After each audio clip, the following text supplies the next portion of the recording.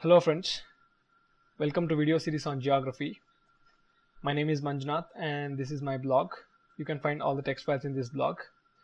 Previously I've done videos on continental drift theory, seafloor spreading and plate tectonics.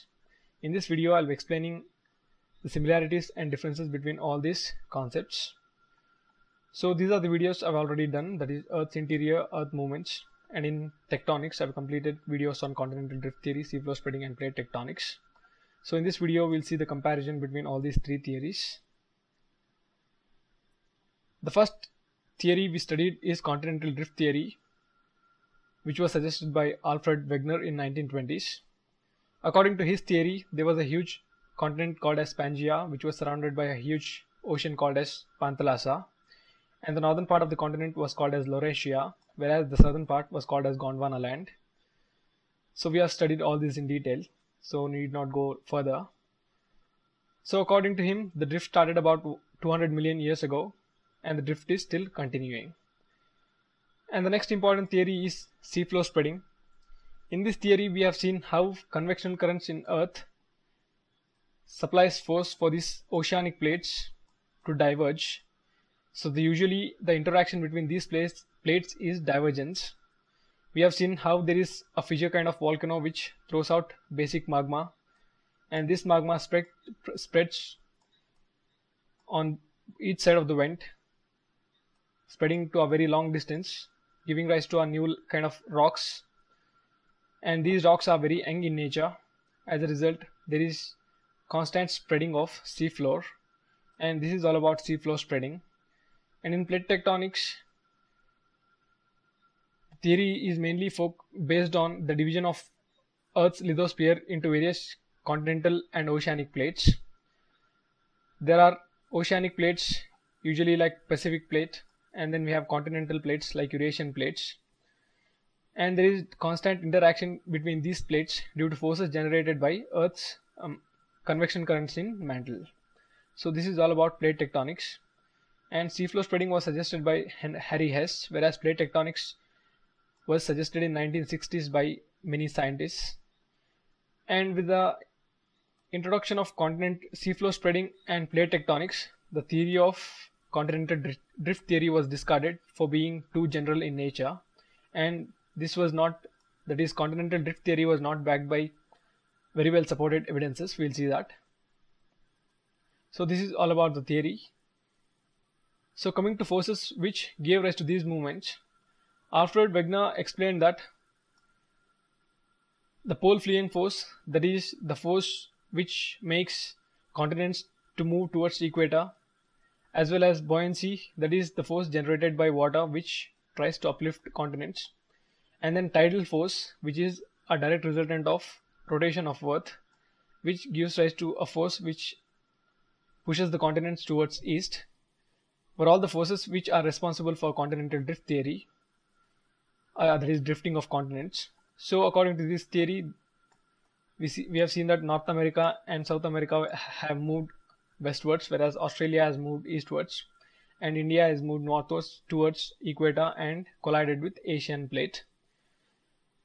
So the forces are pole fleeing force, centripetal, or the force generated by Earth's rotation, and then tidal force. Coming to seafloor spreading, the forces mainly were due to convectional currents. So there is no other factor which influences seafloor spreading except convectional currents in mantle, and the same forces were responsible for plate tectonics as well. So what are the evidences which supported these theories? The continental drift theory was mainly based on evidences which are apparent, that is what we can see through eye and visualize, but these evidences were very general in nature. As a result, the theory failed to be explained with a proper scientific backing. So according to this theory, the forces could be backed by various theories like the apparent affinity or similar borders of continents, and then we have various other proofs like fossils of plants and animals. Other than this, we have talked about Gondwana glacial lands which are part of India, Africa, Antarctica, Australia, and South America. So all these things were proofs of or evidences of continental drift theory. In seafloor spreading, the major proof is paleomagnetism, or rocks with magnetic properties. We have seen how rocks are which are equidistant from the fissure have aligned themselves. This was mainly due to reversal of magnetic field. We have studied this in detail. So the major important evidences are paleomagnetism and nature of rocks, where the rocks near the fissure were younger, and with great distances the rocks became much older, and oceans have very younger rocks compared to continents. So all these are evidences of seafloor spreading. And the evidences of plate tectonics are quite similar to seafloor spreading, except that we have few more evidences like gravitational anomaly, and then we have temperature difference, just like in seafloor spreading. So what are the differences of these theories? So continental drift theory doesn't take oceans into consideration, it only talks about continents. This is a very important concept of continental drift theory.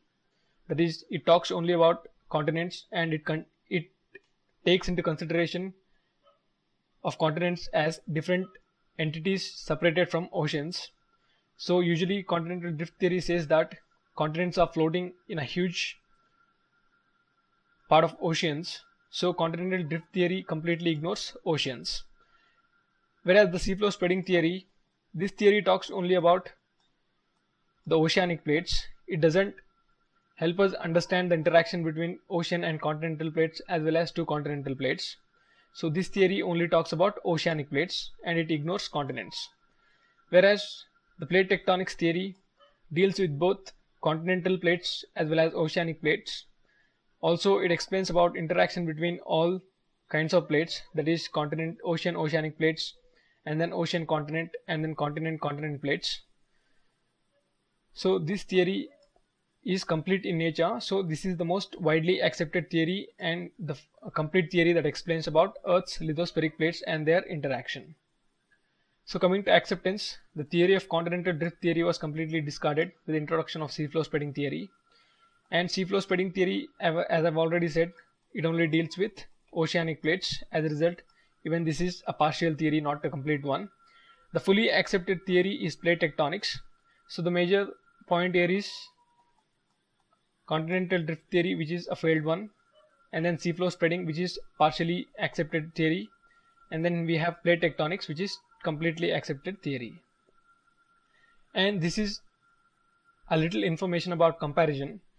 So in the previous mains exam there was question on continental drift theory. So this time or in next exams, usually seafloor spreading and plate tectonics will be important concepts. And also a creative way of asking a question would be compare and contrast between these theories. So we should be prepared for all these kind of scenarios. So in this perspective, I have explained about these videos. So if you like my videos, please like my Facebook and visit my blog, and also subscribe to my channel. And thanks for watching.